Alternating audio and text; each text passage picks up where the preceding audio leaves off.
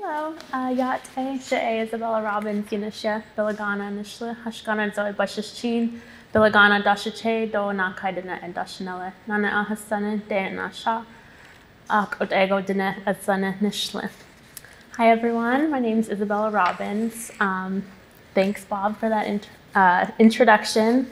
It's really nice to be back, so thank you, Haffenreffer, Leah, Emily, all you guys, thank you for inviting me back. It's really exciting.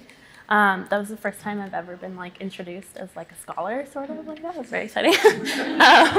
Anyways, so yeah, I just wanted to say thank you again, and I wanted to talk a bit about a digital storytelling project I did.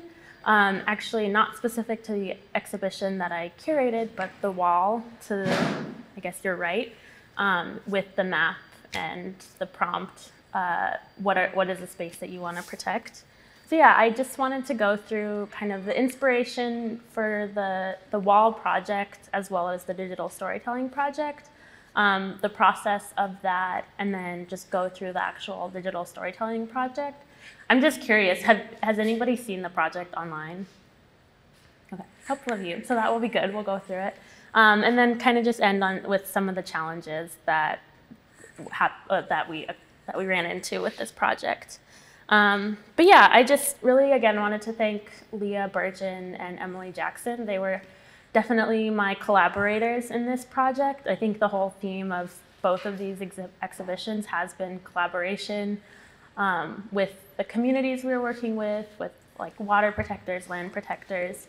And I think that's just evident throughout the exhibitions, including this digital storytelling project.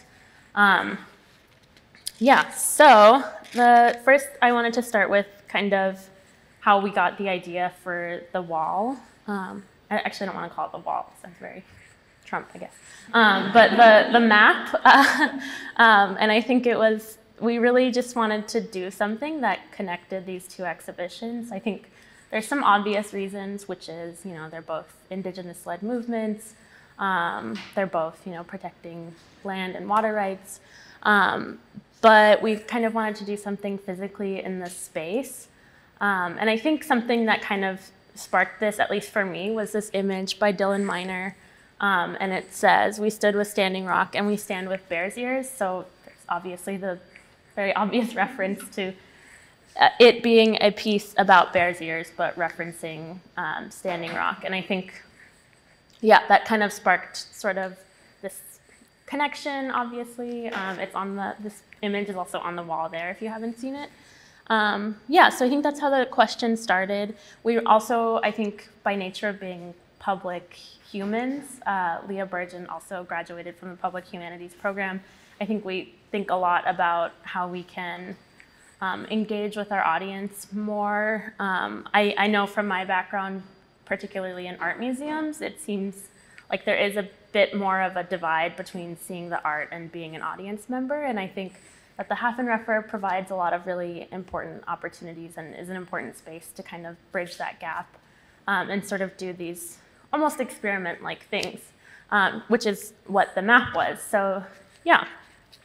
And with that came what's a place you want to protect and the map. And that was made, I think, in specific collaboration with the gallery guides here. I know Leah had conversations with them and brainstormed ideas as to how we could make this kind of something more interactive. So as you can see the map and this beautiful GIF by Emily, it really just shows how people are interacting with the map and how many responses we got. It was really hard almost to keep track. We had to keep taking things down, or not taking things down, but taking down the responses and kind of starting over. If we had left it how it was without ever taking them down, it'd probably be I don't know, you wouldn't be able to see the map at all. But that was really cool, I think, because you see how far reaching this is. I think a big goal for this project was to take the themes in both of these exhibitions about protecting land and sacred spaces, and kind of we wanted our audience to walk away with, thinking about what is important to them, what is sacred to them, and what do they want to protect. Yeah, and I think that's evident here. All the responses were documented in a notebook. So we just took down the tape, we put it inside this notebook, and this notebook was very filled. And we kind of just documented all of them there. And for a while, we didn't really know what to do with it. And that's kind of how the digital storytelling project came about. So with that, we kind of were like, well, we should at least start cataloging these things, right? So I started putting them into a spreadsheet, which was kind of difficult for a lot of reasons. Not everybody has the nicest handwriting. Sometimes it was in other languages with non-English characters, which is obviously very cool, but I don't know what those things mean necessarily. There was all kinds of hashtags, or sometimes people would do little drawings. Yeah, and I think something to note that I think was very respectful of our visitors is we never really had an issue with like vandalism or people writing offensive things, which is cool. So yeah, we ended up documenting them in this whole spreadsheet, and as of March 13th, which is several months ago, we had over 1,500 responses, which is a ton, obviously. So I would assume that it's probably double that now. Yeah. So from that, we kind of, after documenting them and sort of having all these responses in one space, we were able to kind of think of themes. And those were sort of like the places people wanted. Something that was really interesting about this project was people really strayed from the prompt. Often people wrote things that they wanted to protect. A lot of times people would write things like penguins and then stick it like in the Antarctic, right? Or they'd write, calls to action like protect women or protect immigrants and stuff like that, which I think was which was really interesting because it wasn't just one, it was like kind of there was a lot of those things happening. And then something really cool about this for myself doing this project is I definitely learned a lot about different spaces. Got a pretty good lesson in like Chinese geography, which was cool. Because there's just so many places in the world, obviously, but I think just doing the act of actually reading every one of these responses kind of sparked something like that word or place became familiar with myself. I became familiar with that. And then I do my own little Google searches and stuff like that. But yeah, and then media, we kind of had to choose, we were kind of thinking of do we want videos in this? Do we want pictures, obviously? And that was kind of sort of how we built the digital storytelling project. And eventually it was put into a slide deck, which is now online. And there's Adrian. So I just wanted to go through that with you, and just so you have an idea of what it is. Yeah, so there's Adrian writing her response. And Jen's right there.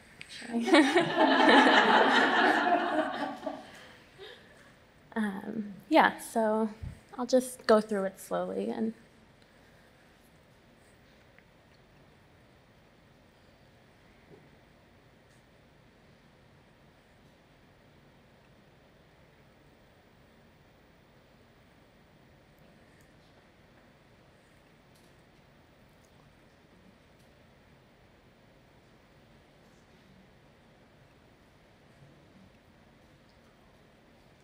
Yeah, so here's kind of just, there was a lot of topics or a lot of things that people wanted to protect that weren't just places. And yeah, just wanted to show you like the amount that people were writing this down. So 117 people wanted to protect living beings, including, there's lots of gifts in this.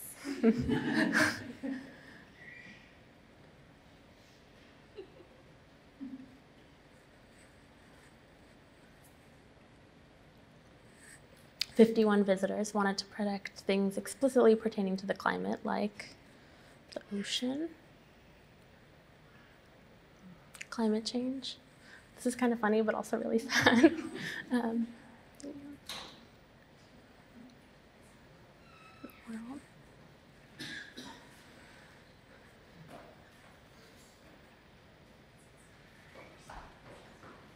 So yeah, I think with this project wanted people to see, kind of have that tapey like aesthetic to it. Yeah.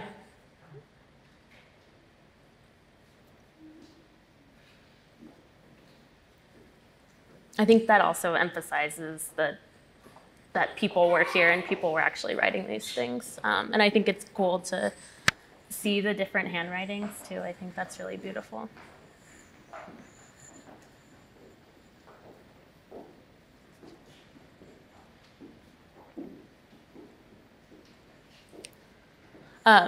Another thing was I definitely did want to bring it back to Brown and back to Rhode Island and the place that we're in. Because yeah, it's sort of, we have the land acknowledgement, and I think it's important for people to also know what's happening in their neighborhood. So Mashapog Pond was one of those. Mauna Kea. And at this time, Makana was doing a lot of planning with the Mauna Kea conference. So that was kind of a specific reason why we chose that and included it in this project. Wakanda came up a lot, which was really cool. And it wasn't anywhere specific in Africa, just like there, all over. And then home, that was one that we got a lot, which was really sweet.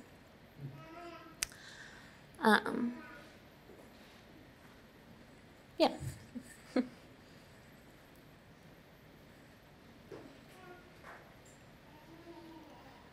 There's a video, I won't play that, but she talks about just living near the contaminated pond and the struggles and with that. And then Mauna Kea.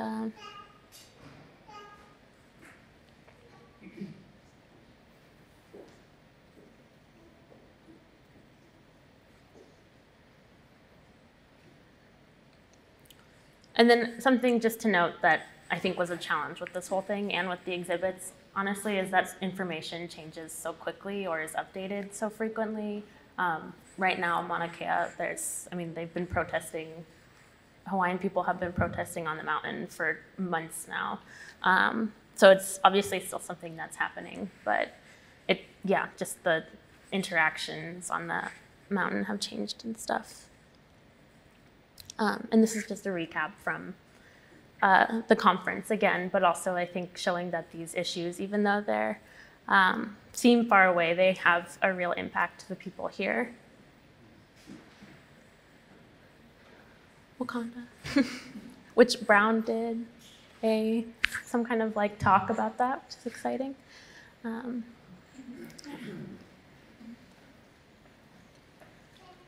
And then home. So we did get a lot of different responses, like home, my house, somebody else's house, or somebody else's home, which is cool. Because, yeah, there's no place like home. Yeah, and, as we know, people continue to add to the map every day, or whenever the museum's open. And I encourage you, if you haven't already, to put a place that's important to you. And along with this, we have not just the slide deck, but we also included the spreadsheet that had all the responses as of March, and then actual scans of the notebook, which is kind of funny because I didn't have one of the book scanners. I had to press it and put it on the thing at the time, and it took literally 3 hours, but it's fine. Yeah, so that's the project, what it looks like, and you can find this on Brown's website. And it just, like I said, things have changed, but it's got a lot of links to other things. And I think most importantly, it shows sort of why these places are important to us here at Brown and in Rhode Island. And yeah, so just to end, a couple of challenges we had was deciphering responses. But I think another one that Leah, Emily, and I spent a lot of time talking about was difficult topics. In particular, and I think this is really important too, it was interesting to see Israel-Palestine and how that was interacting on the map. People would cover the other responses. It was obviously a place of tension without people physically being there, but you could see it in the tape, which was really interesting. And we did have a lot of conversations about this, and I think you know, there is always a gamble with how much information you include in these exhibition type things. And I think ultimately we decided that we couldn't give it enough nuance that it needed. I think now that would have been different because I know Brown just passed the divestment thing, which is really interesting, and that would have been something really, I think, important to put into this. But yeah, I mean, it's a complicated topic, I think, for a lot of people, including myself, who comes from a family where it's not a topic we talk about because of certain things. So yeah, it was kind of, I had my own personal challenges with that. But I think that was sort of one of those things for sure where we had to decide what was, it wasn't because it wasn't important, it was because it needed more nuance than what this platform could have given us. Yeah. So with that, I think all of that kind of exemplifies just kind of the whole theme is collaborating with our audience, which is really cool.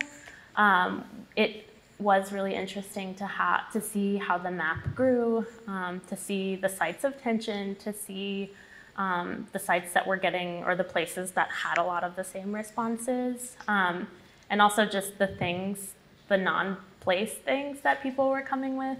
And yeah, I mean, I think it was more than just kind of having this interactive section of the exhibition, and we really did want to show that beyond that, as well as kind of memorialize it almost online. But yeah, it was cool. I had notes and then I just didn't read them, but I think I got all that I wanted, and I'd be happy to answer any questions. Oh, I guess I had a conclusion slide. But yeah, and there's my email if anybody needs to reach me. But thanks so much for coming, and thanks for having me.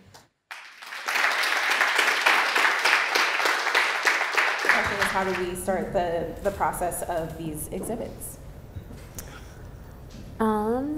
I've probably said this a million times to the public humanities students in the room, but a big part of it for me was just finding visual material, and how I did that was on social media.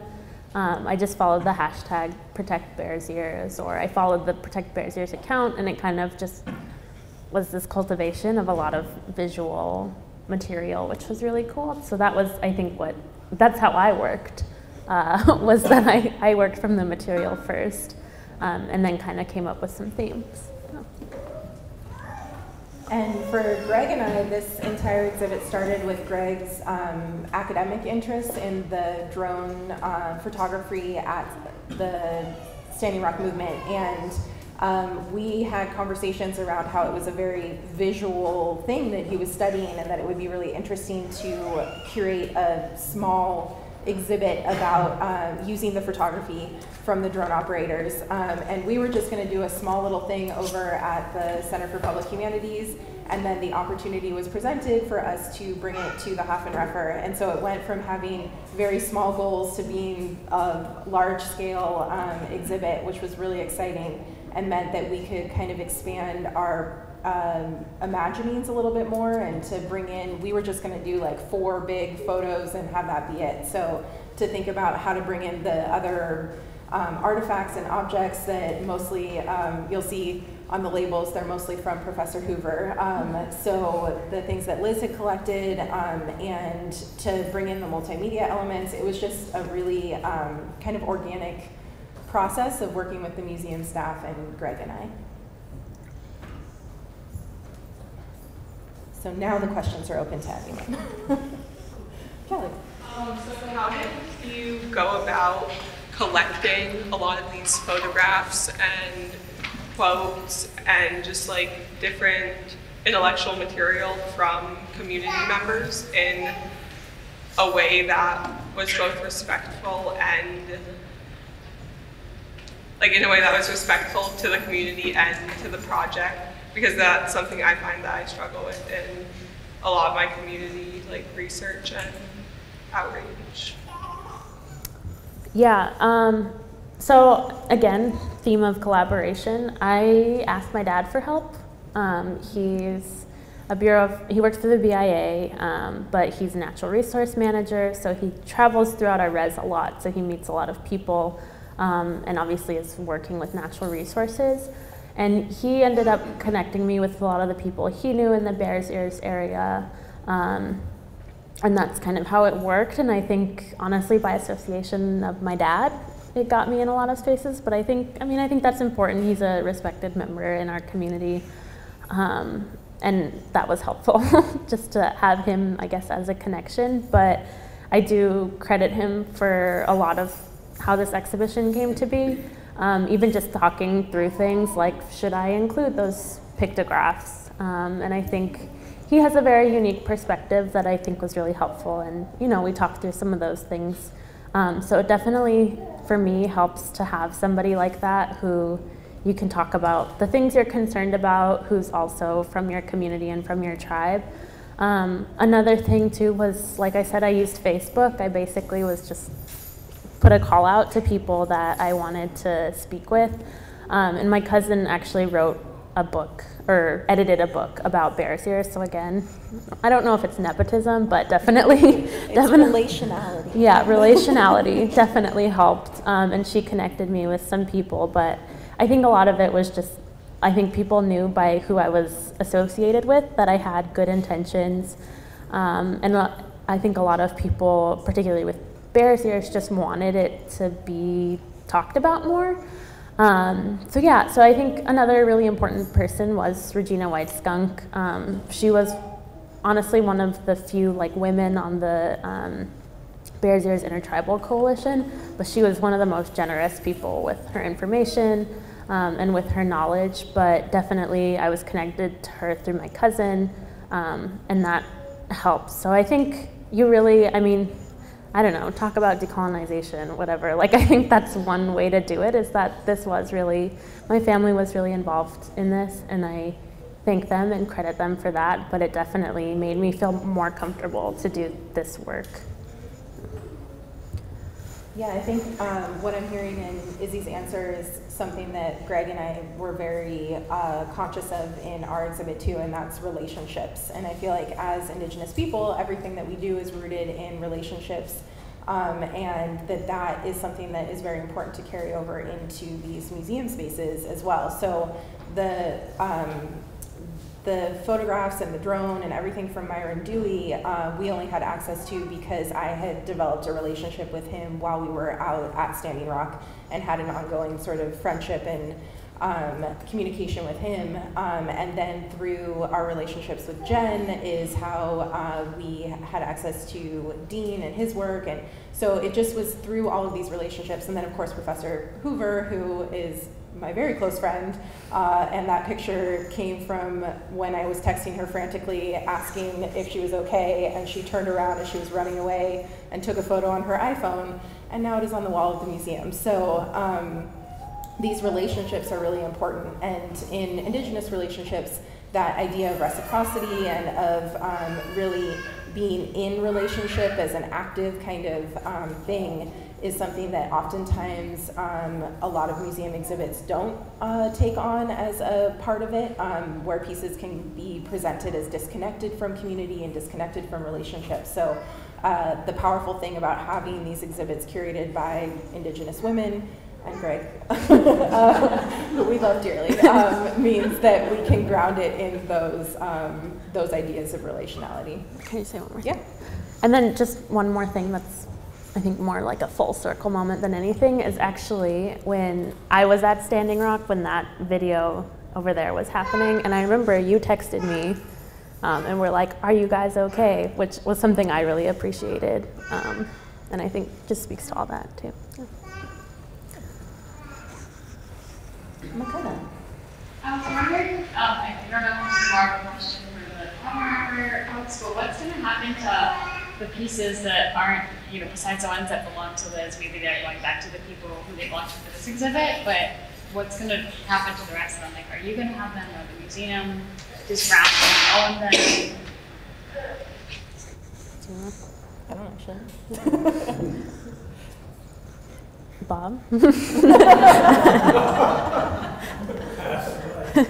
Well, some of the objects belong to the curators of the exhibit, but it's a good time to mention that the museum is donating to Izzy some of the objects that your father bought for the museum, and we're returning them to you for him, basically. So we'll make arrangements. That's not going to happen right now because I know you're traveling and everything. But we've already talked about this, and we decided that we were going to give whatever you want that is appropriate for you and your father to take. We, of course, if there's something you would like for us to have to keep to, remember the exhibit by, that would be fine too. But we feel that our first responsibility is to you as a curator and to your father for the role he played in helping this happen. Cool. Yep. Thank you. Thank you. Appreciate that. Oh, Jen.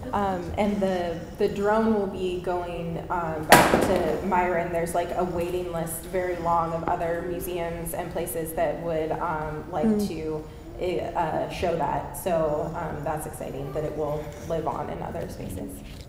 Jen. And I was just asking Kevin about the actual panels themselves, some of the photos, because I would like to see those in the community. So at a place like Sitting Bull College at our visitor center, or maybe the rotunda, which is kind of the heart of the campus, because I think that it's still a very active issue in our community in terms of concerns over water quality, and the hearing that just happened to potentially expand the pipeline's capacity.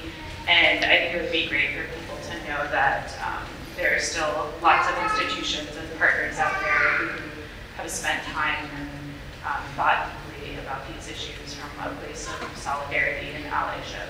So I would love to help connect you with folks at home. So that'd be amazing. Let's build a relationship. And I think another thing I remember talking about when we were curating this is that people like La Pizza or Viso were kind of interested in having their photos sent to them because they're obviously beautifully framed. So that would also, I think, be a nice gift, if possible. And Jen, you actually helped transition this very well. I wanted to make sure that we had a moment to talk about what the next steps of both of these movements are and kind of where we are headed. So I don't want to put you on the spot, but I didn't know if you wanted to tell us a little bit about what's going on with the Dakota Access Pipeline in your community. Sure. So I think it was on the 13th, the Public Utilities Commission in North Dakota held a hearing to consider an application from Dakota Access to more than double the capacity of the pipeline. It really was almost like a cursory act on their part. The pumping stations that would facilitate the capacity increase, most of them have already been built. There was only one pumping station that was going to be outside the original right-of-way, and so that's why they had to have the hearing, was because they were expanding the range of the construction zone. So it's sort of a foregone conclusion, sadly. But I think, as with this entire movement, our young people have been, really just, boundless in their determination and their hope to make a positive public statement about how what's happening is wrong, how our tribes are still in court fighting this, and how there's still no safety plan or mitigation plan in place, and how the line shouldn't have been made operational in the first place. So our young people and our tribal leaders organized several buses to go to the hearing. So there were several hundred people there. The Utilities Commission actually had to stay for more than 12 hours to hear everybody who came and give them a chance to have their say. And, they took the folks who moved out of the Sacred Stone Camp. A lot of people still live in Standing Rock. There's a little area in Courtney, it's called Yurtville now. And people have done some really cool work on green energy projects. They've converted an old surplus school bus to the Iwachoni mobile. So that was like driving around, picking people up. They showed up at the courthouse and everyone jumped out and put up some teepees in front of the courthouse first thing before the hearing started. And some local business owner came over and was like, "You guys better get ready to get arrested." And people were like, "We're down, we're here for that." So I think that, luckily things didn't escalate, but the police definitely were there with, you know, their concrete barriers and their whole ring of personnel around the courthouse.